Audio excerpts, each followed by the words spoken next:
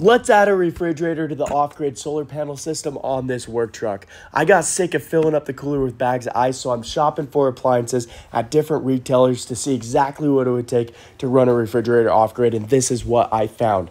So most refrigerators are using somewhere between 300 and 800 watts, which I honestly thought it would be more than that. So I found one that was energy efficient and the exact size of this cabinet I'm trying to put it in.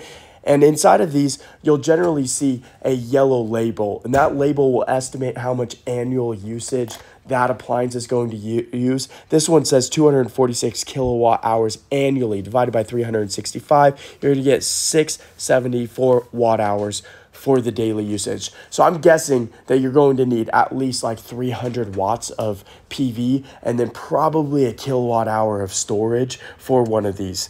But you don't need that large of an inverter, just like a 700 watt inverter would do the